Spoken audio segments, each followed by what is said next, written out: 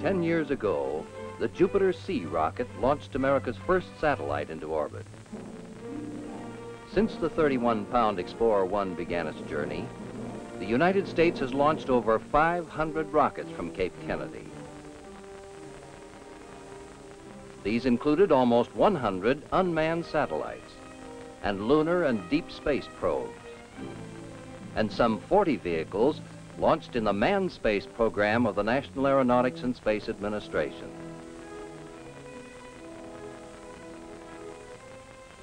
New types of spacecraft and launch vehicles required larger launch facilities.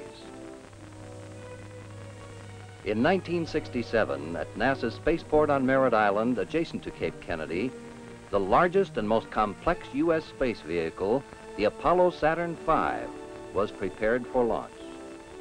From here, our astronauts will begin their journey to the moon. This is the Spaceport in 1968.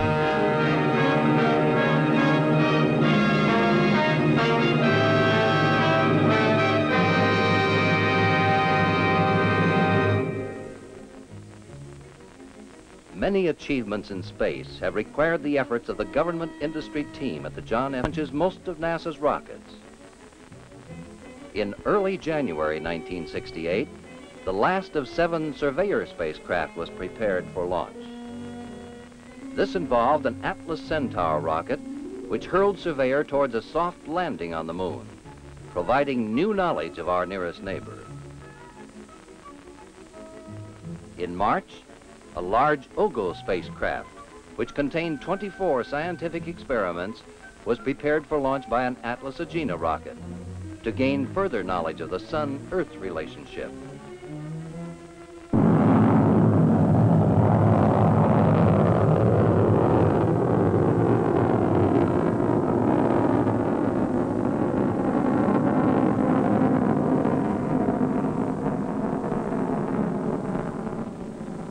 This 100th unmanned launch was NASA's final mission for the Atlas Agena. In the future, the Agena stage will be replaced by the more powerful Centaur rocket.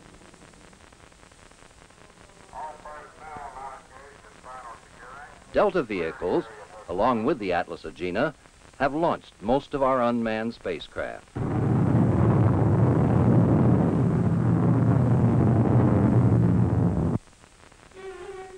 The Delta has successfully placed into orbit all of the commercial communications satellites and all of the ESA weather satellites.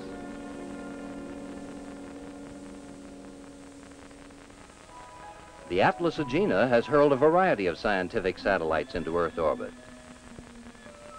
launched 2 series of moon photo spacecraft, the Ranger and Lunar Orbiter, and hurled Mariner spacecraft on journeys to Mars and Venus. Agena played an important part in the Gemini manned flights.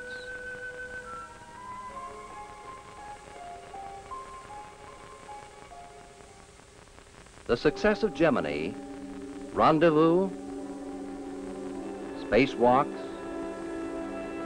and dockings paved the way to the manned Apollo flight to the moon.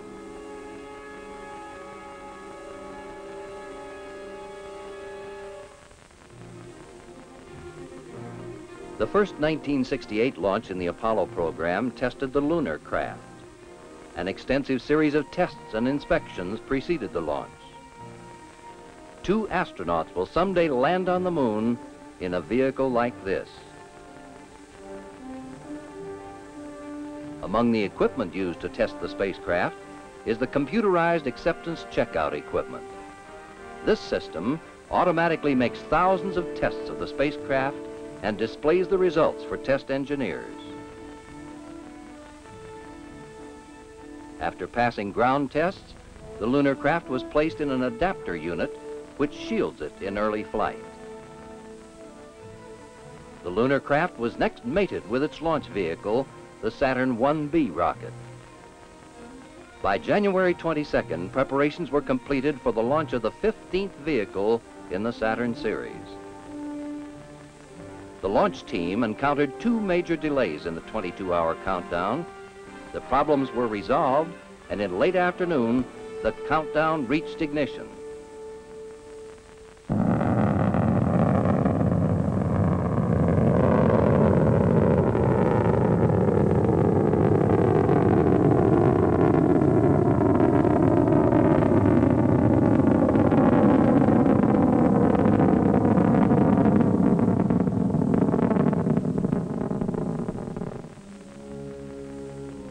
Once in space, the lunar craft underwent several engine firing tests. The success of the flight brought the first manned Apollo mission one step closer.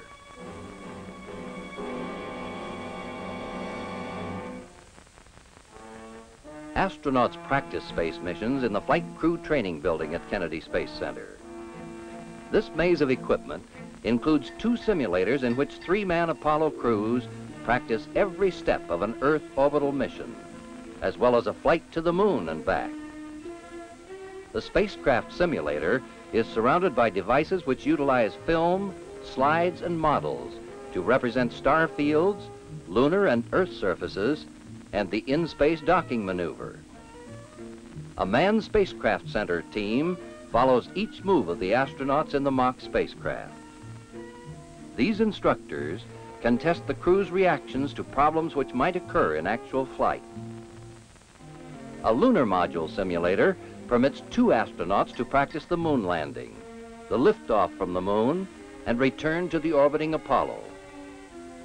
While astronauts practice, technicians at Kennedy Space Center test the equipment which will track the liftoff and follow the Apollo craft in space. This 30-foot diameter antenna is one of the tracking stations which make up the manned communications network. Stationed near Cape Kennedy are tracking ships at Port Canaveral and tracking aircraft at Patrick Air Force Base, which are also used in the communications network operated by the Goddard Space Flight Center. Equipment in Kennedy's Central Instrumentation Facility records and stores thousands of measurements made during pre-launch and launch phases. This includes a high-speed computer, telemetry receiving station, a sound wave and pressure analysis laboratory, and a timing station which generates countdown signals. This equipment passed a vital operational test, as did other launch equipment when the first Apollo Saturn V vehicle was launched in November 1967. Stages of the Saturn V are manufactured in several areas of the United States and delivered by barge and plane to the Kennedy Space Center. The stages are moved into the 52-story vehicle assembly building, where they are first inspected and then prepared for assembly. Each stage is lifted high above the floor and erected on a mobile launch platform. The assembly of the 3 stages requires extensive care and coordination.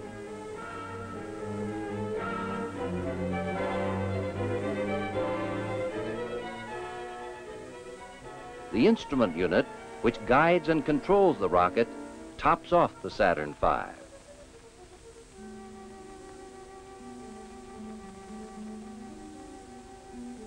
The Apollo spacecraft is then mated to the Saturn. After many electrical and mechanical tests, the Apollo Saturn V is moved to the launch pad 3 miles away. A 6 million pound transporter carries the mobile launcher and the Apollo Saturn V over a special roadway. The trip is made at less than 1 mile per hour.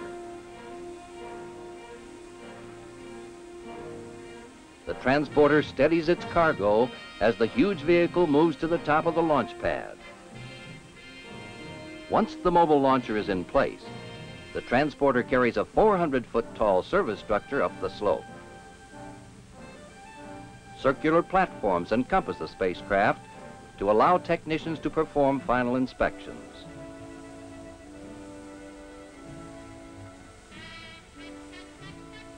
Pad tests of the vehicle and spacecraft are monitored from the Launch Control Center.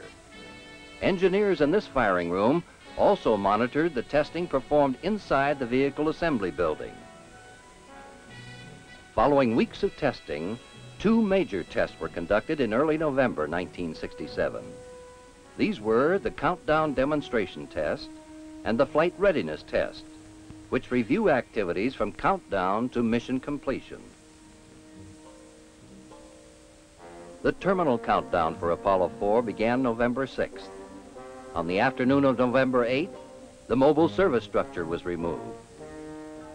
These service arms carry fuel, power, and communications lines to the Apollo Saturn and remain attached to the vehicle until liftoff. As night approached, fueling began. This included pumping 450,000 gallons of liquid oxygen and 300,000 gallons of liquid hydrogen into the tanks of the Saturn. Throughout the night, the countdown continued without any problems.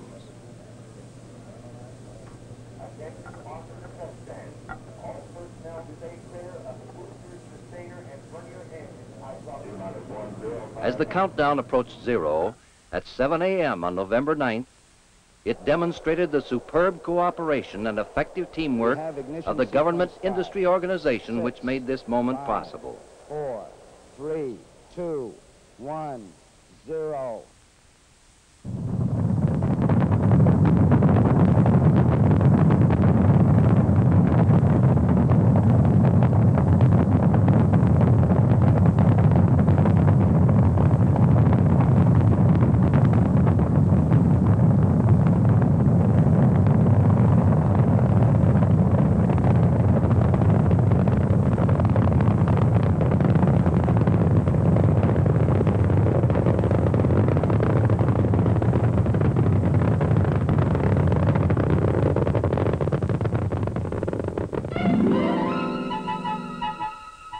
Slowly, the mighty rocket climbed skyward atop an enormous pillar of flame as its 5 engines generated 7.5 million pounds of thrust.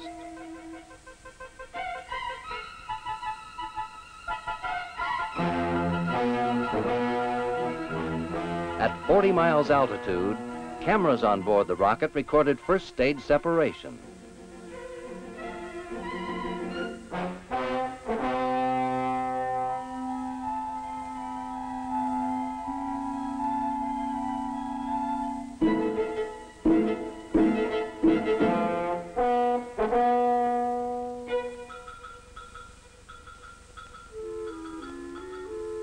The separation was clearly visible to the thousands who watched the huge rocket climb into space. With second stage ignition, an adapter unit was cast off to reveal a spectacular view of the Earth.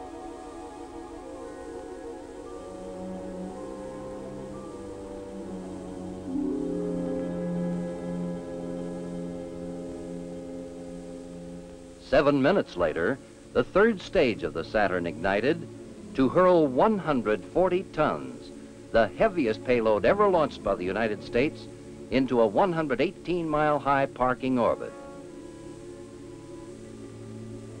After coasting for 2 orbits, the third stage reignited to send Apollo deeper into space.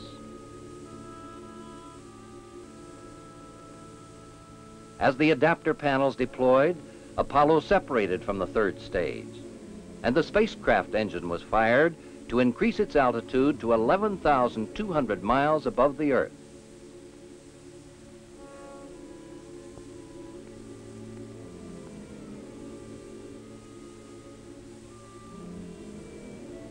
Before re-entry, Apollo separated from its service module.